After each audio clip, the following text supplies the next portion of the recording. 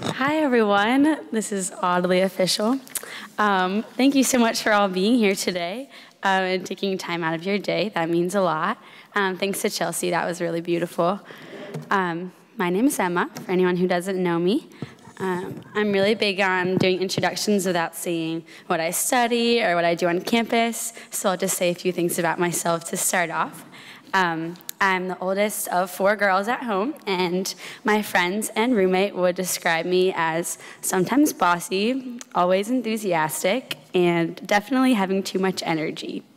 My youngest sister at home was adopted from Ethiopia when I was 12, so since middle school, I've always had a dream and a passion for exploring the world and learning about different cultures and people. It is my experience abroad that brings me to the theme I've been asked to speak about today. You'll see that theme is Stuff Happens, Stories of Change, Transition, and Transformation. So thanks to the Truett Center for having me here. Thanks to Carrie for helping out. This is like one of my favorite places on campus, so I'm glad you all are here. I will be telling a story involving sexual assault today, so I'd like to invite each of you to take whatever steps you need to take care of yourself. Myself nor anyone else will be offended if you need to step out at any point, and we will have a confidential advocate available afterwards if you need them. So this fall marks the start of my senior year, and I've had the opportunity to work with new student orientation and walk through the ins and outs of college life with new international students. I was reminded of how much new and all students soak up stories of their peers' experiences around them that ultimately shape the expectations they have for themselves from the start of their college experience. Tyson Glover, if he's here, a good friend of mine, he says that college is a time when you hear all these stories of success, but not as many about failure. How come we never hear a speaker in Elon 101 talk about all the times they've tried something and just sucked at it? Or maybe they just hit a wall. Hearing stories of challenge or failure bring people together, and we develop empathy for each other when we understand the challenges and failures of our past. Thanks, Ty. Today, I want to let everyone here know that challenges will be inevitable during this time. College is all about accepting these moments and continuing on. So, my story. If I could rewind time for you, I would go back to 1 year ago today. Last fall, during my junior year, I was roaming the streets of Dakar, Senegal, an enormous international city on the most western tip of the African continent. Upon arrival in Dakar for study abroad, naturally, I forgot every word of the national language, French, that I had learned after taking 6 years of classes. I opened my mouth to ask my host mother where the bathroom was, and couldn't. I found myself mute for the next few weeks. The transition was one of the rockiest that I've had, and everything seemed to go wrong during that time. From my asthma acting up in my dusty room to my malaria pills keeping me awake and sweating every night underneath my mosquito net until I heard the call to prayer at 5 a.m. Nonetheless, I distinctly wanted to make Dakar my home. I aimed to impress my host brothers and parents by learning Wolof, the colloquially speaking ethnic group language. I kept a pocket journal with phrases, questions, and names of extended family members who would come to visit. When I had to ask my mom a question, even if it was something along the lines of, "Can you help me hang up my bug net so I don't suffocate during the night?" I would write down the question in 3 different ways in my notebook and practice with the professor before I went home. Though my relationship with my host mother did grow, it was my relationships with male members of my family that began right away. It's difficult for me to explain gender roles in Senegal because I can only speak from my own experience and because gender is incomparable to anything within the U.S. But I will say women are expected to be more reserved in Senegalese culture. Therefore, it was my host brother and male host cousin, both my age, who became my closest friends. Our weekends were spent driving up and down sandy beaches, exploring forgotten islands, and drinking ridiculously sugary tea before dancing away at nightclubs until 5 in the morning.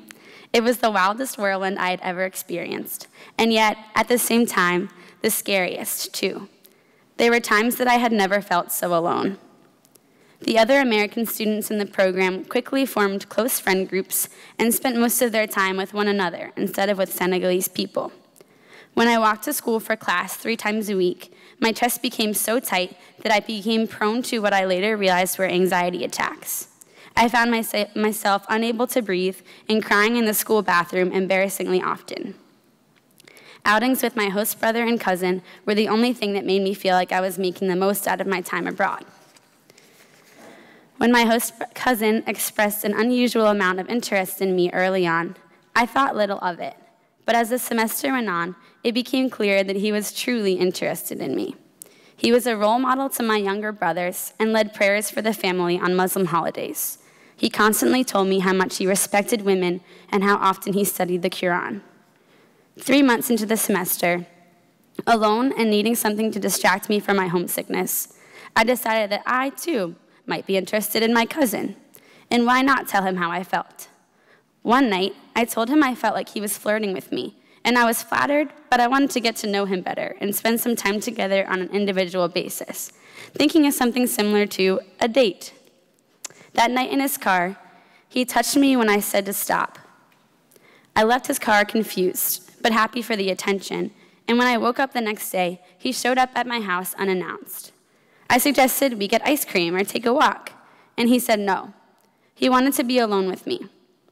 He continued to ask to go to my room and began to touch me in front of my 8-year-old host brother until I felt I had to say yes.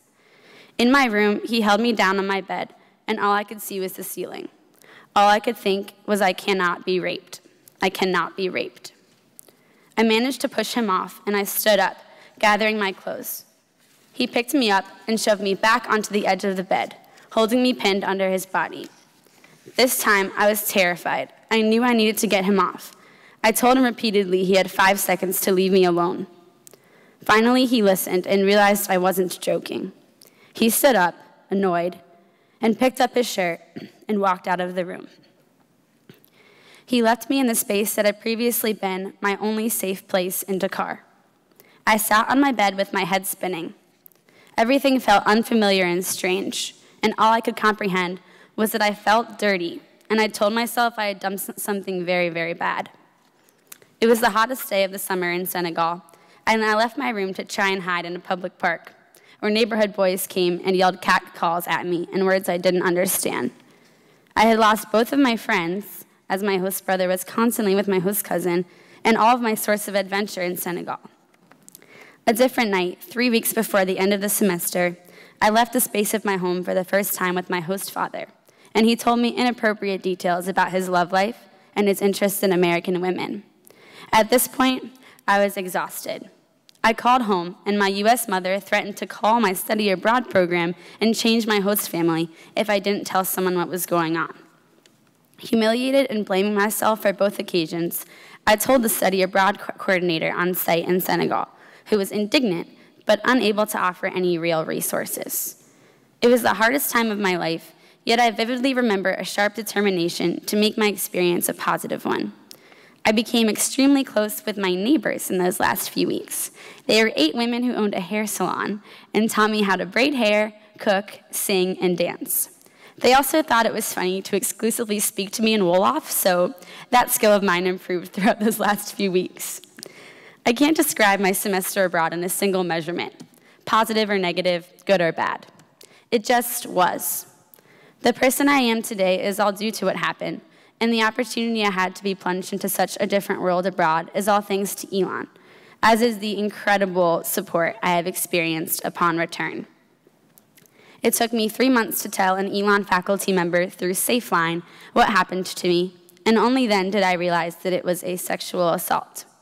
This began a slow process that involved Sparks, the GEC, and the Student Health and Wellness Center, leading to an opportunity I had to speak at an event called Take Back the Night last spring, which was an extremely validating and rewarding experience.